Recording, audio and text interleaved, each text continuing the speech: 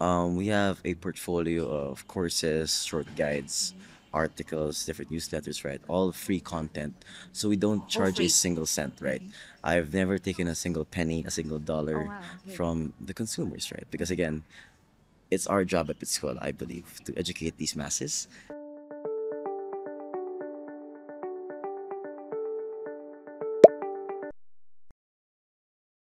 Polkadot Insider is lucky enough to be here with Jiro. He is the CEO of Bitskwela. It is the leading media and educational of crypto and blockchain platform. So it's really nice to have you here today. And thank you for having us. Great to be here. Thank you for coming to the show. So first of all, can you please introduce yourself and tell me your journey, your background, also the journey of Bitskwela as well? Yeah, for sure. So, fun fact actually, Pia, I have a fine arts background.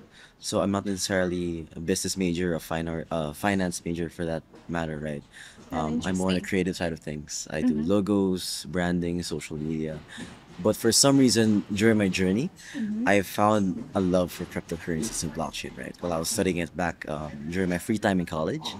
And from there, combining the passion of my father, my different friends and whatnot, and my experiences in the Philippines, it really brought about a deeper interest for myself in this Web3 space, right? And I felt a calling to help the Filipino people be onboarded onto Web3 space through proper education, right? Because in the Philippines right now, we're a third world country, and we don't necessarily have the best educational rails for people on different topics, right? Even more so, we're a low income, I guess, per capita country, right, in terms of average monthly income for people, Mm-hmm. meaning not everyone has the right access to Access. education, right? Exactly. And I thought to myself, the Philippines is well equipped to be a leader in the blockchain space. We are very high in social media usage in terms of use of adoption as well. But it needs an extra push for education, right? And with this whole calling, I started Bitskwela back then during 2021, Mm-hmm. roughly around 2.5 years ago. And yeah, been on it ever since. I've been working with institutions, government officials, different enterprises in the Philippines, really towards blockchain education for the masses. And yeah, 2.5 years. Not too short, but not too long, right? just the right amount. Mm-hmm. Just the right amount. I'm a little bit curious. So Bitscala, is it start from like Bitcoin? It comes from Bitcoin, the Yeah. bit part, So right? good question actually. So the word Bitskwela is actually a combination of the word Bitcoin and Okay. eskwelahan. So Squelahan. eskwelahan, yes, that is the Tagalog word for school. So if you translate it directly, that's Ah. like bit school. Is it like in Filipinos, right? Yes, a Tagalog word. Yes, yes. Ah, I see. Mm. So it actually started with Bitcoin education, Mm-hmm. because of course, my first exposure to crypto space was Bitcoin naturally, right? So, I thought I was lying down in my bed 3 a.m. and I was like, what should I name my education platform? Crypto school, crypto Yeah, academy. yeah. Why not crypto, but like Bitcoin, right? Yes, Is it yes. like you're the big fan of Bitcoin, or is it because it's the OG I'd say it's a coin? mix of all. Mm-hmm. For one, I was of course I'm of course a fan of Bitcoin, right? I do believe in its security and its usage for Filipino people, remittances and whatnot. So, I guess I do love, of course, Bitcoin. I even have the Bitcoin stickers here on my Oh, phone here. okay. I can see that. Of course. The big love. Yes, yes. But of course, it was also my first exposure, and of course, on homage to the OG crypto, right? It's what started everything. But what I didn't want was the name Bitscola to be super Bitcoin focused, right? That's why I only included the bit part. And I I felt like see. the bit part encapsulated Bitcoin, but at Hmm. the same time, it felt more general that it can pertain to anything crypto since it's bit, right? So that's it. Awesome. Yeah, I think it's easy to remember, easy to use as well, and a little bit of your native language as For well. sure. Yeah. Brilliant. So I think the most interesting part is that you were not in the crypto at first, right? Yes. Yeah, and you were not in financial or anything, more of like a visual guy, a Yes. design guy. Yeah. But you said that you got interested in like crypto when Yeah. you were in like university. Yes. So you mean the money? You mean the money? Like investing, you want to Mm. invest more? Is that That where does it was come from? one of the ways, yes, Mm-hmm. because for context, I was studying in my cafeteria. I was studying on how to create money, right? I wanted to have different income streams. Mm-hmm. and I did start by trading stocks in the Philippine stock market. I see. But while I was scrolling through Google learning about it, I saw an article about Bitcoin and Ethereum actually, and that piqued my interest. Like, whoa, there's a thing called cryptocurrencies. Very interesting. So I did some research about it, and I just fell in love with it, right? For me, it was a different level to stocks because stocks, you trade them for money, for profit, you're done, right? But for crypto, it felt more than that. In a sense, The owning crypto, possibility. trading crypto as well, had so many benefits to society. Inflation hedge, remittances, cross-chain apps as well, right? All these jibber jabber. It really just felt like it had a deeper meaning to what you did as well compared to stocks, right? So that's where the rabbit hole started. Started with Bitcoin, then Ethereum, then eventually all these other chains and protocols as well, leading to the creation of Bitskwela. I see. So crypto, but below crypto is like blockchain, right? Of course, There's more than that. of And course. what you guys are making, it's like the combination of crypto and then blockchain, everything's combined for education. Of course. So Yeah. our main focus at Bitskwela is to really onboard the Filipino masses, right, Mm-hmm. onto this Web3 space. So crypto, blockchain, NFTs, the apps, you name it, right? We just want to introduce this as well from an experience-based education model, right, onto the Filipino people. Because again, we do lack these resources in the Philippines in a sense. Not everyone has, I guess, the opportunity to be exposed to this new space right at the bat with this amount of experience and this whole team, right? And we exactly want to do that. We want to uplift the Filipino people and, just really cement the Philippine position as well as one of the leaders still in the coming decades. So with just a simple research, just a simple search, you guys have like more than 50 million users already. Actually, we do reach more than Oh, that as well. okay. So what's the exact number? No, not the exact number, but like the number. Yeah, well, on average, I'd say what I can confidently say is we reach a few million Filipinos on a monthly Okay, basis, right? So this reached that's our social huge. media. Yes. Yeah, that's So huge. we have a population of around 110 million Filipinos as Oh of now. wow. And on Bitskwela's end, we capitalize on social media like TikTok, Facebook, Twitter, of course, our physical events from different provinces in the Philippines, like workshops, upskilling activities, even as well government mandated activities, right? Quick side note as well. Just before this interview, I was talking to one of the party lists in the Philippines, right? Headed by Congresswoman as well of our friend, and we're gonna be launching soon educational programs for different OFWs as well and seafarers in the Philippines. Yeah. So these different initiatives all combined together really is able to propel Bitskwela to create an impact for education again, right? So we're not just a website, we're not just this I guess media page on social media.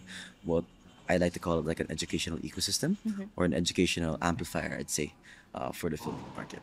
It's like you're trying to build like a whole ecosystem for not just Filipinos, right? More like worldwide users as well. Of course, of course. I mean, our main focus right now is the Philippines, of course, since we're Filipinas.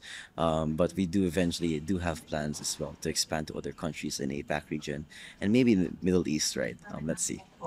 Can you like share with us some of the offerings that we can find on Biskilla? Because I mean, as a Vietnamese, but when I heard anything, when I hear about like a 5 minute crypto, yeah, course, I absolutely want to try it. Oh, you should check it Yeah, out. Yeah. yeah, I check it out because anything that is short and digestive, easy to learn, it's something that I would For want to sure. do. Yeah, And that's the goal, right? yeah, I mean, mass adoption. for the website side of things, we have a portfolio of courses, short guides, articles, different newsletters, right? All free content.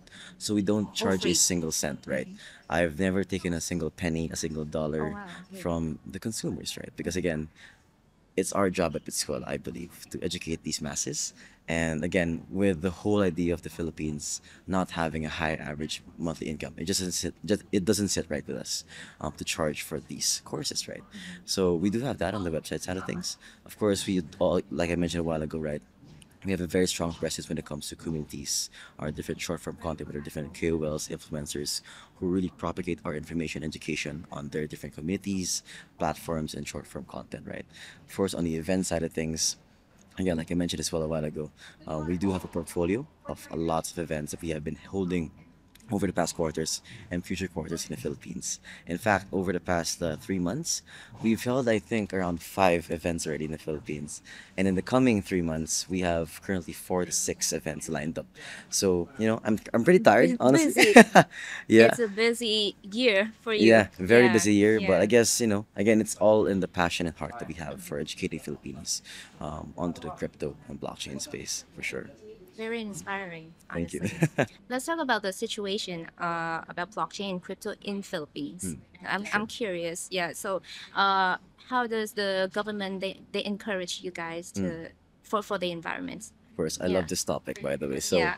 when it comes to the Philippine regulatory landscape, Hmm. over the past years in the space, I wouldn't say the government was as open to blockchain and crypto Like just the over the past years, right? okay. But interesting enough, that changed this year, right? Because again, we've seen the Axie Infinity craze around 2 years ago during the last bull market, and that's sort of like during that time the government was like, oh, play to earn, just be safe, right? They don't really, they're like, okay, let it be, but we're not here to enable it as of now.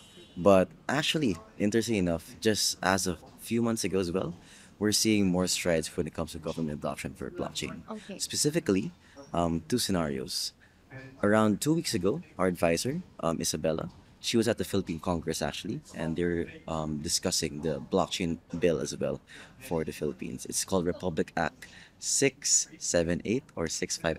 Don't quote me on that. I Okay. forgot the number, but basically it's a regulatory bill in the Philippines Okay.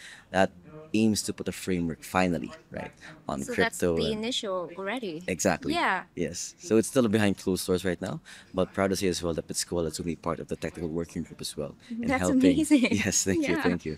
We're going to be helping stir the conversations with the Congress and congresswomen in the Okay. Philippines to, create a proper bill that is enough for regulation for crypto, but of course at the same time won't stifle adoption and of course innovation in the crypto and blockchain space in the Philippines. Now, second scenario as well, actually just a few days ago before this trip, right, or where I'm right now in Vietnam, I was invited as well to the launch of the eGov chain of the Philippines. So this is the official blockchain of the government. Okay. So their plan basically is to build a public and private blockchain that will secure the documents, identities, and the different staple things, right, that Filipinos use on a daily basis: IDs, medical records, so on and so forth, right? So I don't have these details on that yet, though, because they're still very general about it. I don't know the tech stack. I don't know the language being used. I don't know who's behind the project even, but the At fact that least, right? yeah, at least the fact that they intend to have a government blockchain officially, finally, is for me a good sign nonetheless as well. So yeah, these two things, right?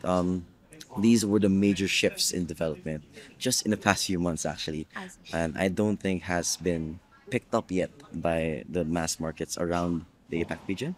But of course, these are things that we're trying to share as well. And thank you again for giving me this opportunity. Well, anything that should be progress, especially when it comes to like legal, right? Of Legislations. course. Yeah. So, how about the mass adoption? Is it big in Philippines, crypto and blockchain? Definitely, yeah. I Yeah. mean, when it comes to mass adoption in Philippines, we're actually number 5 when it comes to global cryptocurrency adoption as of a study based by Chain Analysis last year as well, right? So we also have very high numbers when it comes to MetaMask users and the ownership. We have grown in crypto volume over 362% during the 2021 bull run as well, right? So pairing all of these adoption statistics to our social media usage, we average around 7 hours, 8 hours per day as well, at the very minimum, right? For all Filipinos, by the way, on TikTok, Facebook, Twitter, and whatnot. And pairing that as well with the fact that our GDP of trillions of dollars, 10% of that is attributed to remittances. Now, remittances, as we all know, right, is a major use case for crypto and blockchain. So all of these things I just said in the past minute really creates this perfect mix and perfect recipe, right, for a population in the Asia region to, be one of the forerunners in this new space as well. So when it comes to user base, user acquisition, just having that presence overall, Filipinos are very active in crypto. I held an event last week as well in the capital, and I saw so many new faces as well. I'm very happy to see as well, right? And we're seeing this community grow on a daily basis, and really the only thing that's lacking, right, is I guess the more ecosystem support and collaboration with other peers and from other countries, right? And I do hope to see that more as well in the coming quarters. Amazing. Maybe we'll talk about, about go back to Bitskwela a bit. Yeah, I just wanna know like what's the tricky parts when Mm, building, all of these educational materials, mm, because I mean crypto and blockchain it's not the same with like normal yeah, right, educational right. materials. Mm, So what's the tricky parts for you guys to like condense everything mm, into something that it's so easy for people, even like non-technological right. people will understand? Of course. So I guess two things, right? I'd say for education specifically. Number one is fighting misconceptions in the Philippines, right? Because again, we're a country that benefited a lot from remittances and from the play to earn gaming side of crypto and blockchain, right? Now these skyrocketed over the past few years, and it came to the point that these use cases grew so much without proper education or awareness, right? And that brought about, of course, lots of misconceptions from the older generations or those people who have less information about crypto and blockchain. So before Bitskwela came into play, there were already lots of stuff about Bitcoin, crypto. Oh, that's a scam. Oh, that's a Ponzi scheme. Oh, where's the value from? What's the backing, right? So many things happen, right? And there's this, I guess, I guess side note, right? For the Filipino people, we love chismis. That's a word for it, or gossip, right? Okay. Gossip, Mm-hmm. or just putting stuff out there online, misinformation and stuff. So these things can spread very quickly, right? Locally, unfortunately. So that grew a lot over the past years, right? And on a daily basis, since our mission is education, we fight those misconceptions on a daily basis. When we talk to congressmen, when we talk to mayors, when we talk to different older communities and staff, right? Again, they all have this inkling on the back of their heads that, okay, I heard of crypto before, but in a bad way. So Mm-hmm. how can I guess, Make change it my mind on change. crypto and blockchain? So that's definitely a major thing that we have been facing over the past quarters, right? Number two, of course, is education. Let's be honest, right? It's not the most profitable thing right off the bat, right? As compared to building a D app, DeFi applications, a blockchain protocol, NFT collections, so on and so forth. So being in education space as well and being one of the only ones in the Philippines as well for crypto and blockchain, there are definitely hurdles, right, when it comes to funding or keeping the lights on. I myself, I manage a team of 25, 27 people right now from different provinces of the Philippines. And as you can imagine as well, that takes a lot of capital or resources, right? When it comes to, of course, paying the bills, keeping the lights on, keeping everyone intact as well in the team. And again, we don't charge for our content, right? We don't charge a That's single the penny. amazing part. Yes. Yeah. And So, then I mean, but for me, I think if you're not charging any, like not charge any fee, but then you're giving them the education and the education to actually invest in mm, something. That's the part. of That's the course, amazing that's part. one way. Yeah. Yes, yes. But going back to my point, right? Yeah. We don't charge a single cent to our content. So when it comes to the revenue model, right, or the revenue streams of Bitskwela, Mhm. we're limited, right, in what we can do as well.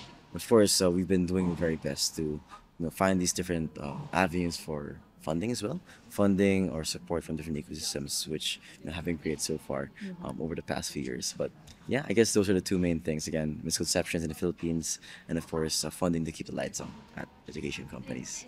But with the progress that we're seeing, I think you guys doing great. Well, thankfully as well. Yes. Well, to wrap up this interview, I think one just a fun question.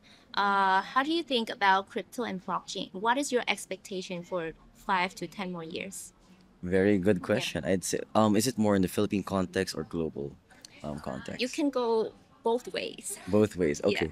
I'll probably focus on the Philippines Okay. because it's close to my heart, right? Okay. Crypto and blockchain for the next 5 to 10 years. Point number one is I do hope to see as well for the Philippines to continue to be one of the leaders when it comes to adoption worldwide. I mean, with a country of our size and a population of our size, it's pretty amazing to see that we're at the top of the list when it comes to adoption worldwide. We're on par with the likes of Vietnam, India, China, right? And being on this map with everyone here else in the APAC region, it's just says a lot about our country as well. Number two as well is I do hope to see actual use cases being implemented in the Philippines, which are currently happening, right? But I want some more manifestation on this note. Like again, going back to my point, remittances is a very, very big use case here. Um, I do definitely think that the Filipino people can and they are currently experiencing these benefits, right? If I wanted to send money from the Philippines to, let's say, give me a country, Singapore or Germany, right? I would need to send my money through a traditional bank or broker. It would take me forever, Forever. right? It took me 3 days, man. Super long time. So many forms, so many fees, three banking needs to send my money.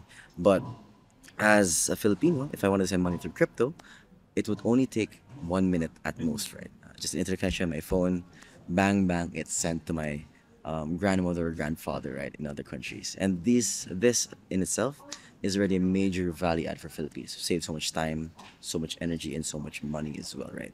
Again, going back to my point, we're very big in exporting talent in the Philippines, right? We have so many OFWs in different countries around the world, and these families often send money back and forth on a monthly basis, right? So imagine how much value is lost in fees and transaction costs and whatnot, and all of this could be remedied, sorry, by cryptocurrency and blockchain.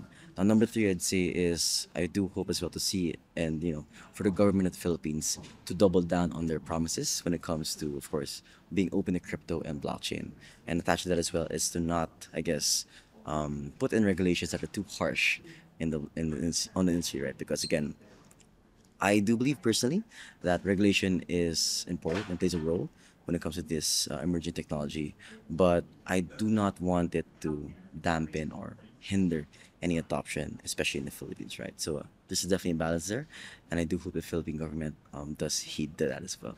But yeah, those are the three things I'd say for the Philippine market over the next 5 to 10 years. It's not vague at all. It's clear. Thank you, thank It's you. really clear vision. Can I do two more Go questions? ahead, go I ahead. heard that you are a Polkadot lover. Yeah. Yes. So tell me about it. What are your thoughts on the ecosystem? Well, when it comes to Polkadot, right, I do appreciate the fact that it is the biggest DAO in the ecosystem right now.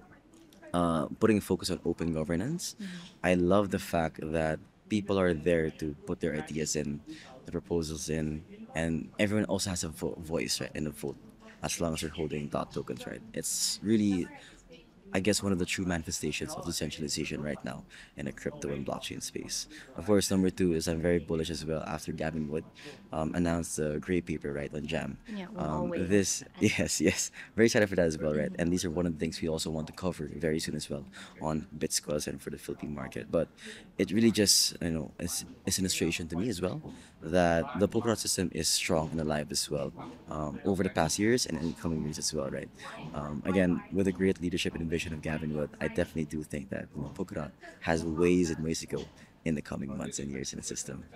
To go a little bit more specific, because not a lot of people, everyone would think that it's like the sexiest ecosystem, right? But then you have your point. So what are some of the factors, like the core factors that will keep you with Polkadot? For me, it's not really about being the sexiest, right? Because, like what I think mentioned a while ago, right? When it comes to blockchain and crypto, the name of the game is really longevity. I believe that. In the same sports, right? The name is how long you can stay in a game. Boxing, same thing, right? Same in crypto, right? It's not being about the flashiest, sexiest blockchain out there protocol, but it's about being the sturdiest and most, I guess, what's the word for that? Longevity. Yeah, Uh, longevity. you get the idea, right? Yeah, for Strongest the long term. for the long For the term, long yes. term. Sorry about that. But it's being the strongest, right? And the one that can withstand the most challenges throughout the space, right? And over the past few years and the coming years as well, I do believe that Polkadot has the right infrastructure to combat all of these things, right? Actually, just like what Max said earlier in the panel above there, um, that Polkadot as an infrastructure already has this ecosystem that can support all of these innovations right at the bat, right? If I wanted to build my own D app or different protocol, right, on top of Polkadot, Never all of the the tools. resources already right there, right? If I need the wallet, there's sub wallet, there's Nova, Talisman, etc., etc. If I wanted to do an app chain, there of course there's Tansy, right? So these are all things readily available, right, in the Polkadot ecosystem. Again, combining that with the true decentralization of Polkadot's infrastructure and for its utmost security, which for me is very, very important as well for any blockchain or protocol in the system, right? But of course, with all that being said, this is a system or ecosystem rather that I truly believe in, and I love to support as well in the coming months and years. So, can we expect anything upcoming plan for Bitskwela and Polkadot, maybe? Of course. Yeah. Can So you spill the beans? of course. So actually, one thing there is during my trip to Vietnam, I met my good friends Chris and Ducky, right? So shout out to you guys if you're listening right now. And we'll be doing a lot more content, right, with Polkadot Insider and Bitskwela again for the Philippine market. We will learn a lot as well on how Insider does information spreading for Polkadot ecosystem, and it's our job as well in Bitskwela's end to localize it in local languages and just really connect with the local communities, working hand in hand again for this regional adoption. Of course, on another note as well, we do have a lot of events lined up as well with Polkadot in the Philippines. Maybe another Polkadot Connect in Davao, in Cebu as well, which are, by the way, the provinces outside of Manila in the Philippines, and as well as more education on the upcoming Jam Great Paper Red, which I'm very also looking forward to as well. Amazing. Thank you. So, Jiro, thank you so much for coming here today. It's been eye-opening for me, mind-open. So, I hope that I can have more chance to talk to you in the future. Of course, likewise, and thank you so much, Pia, and of course, the Insider team for having me today. Thank you.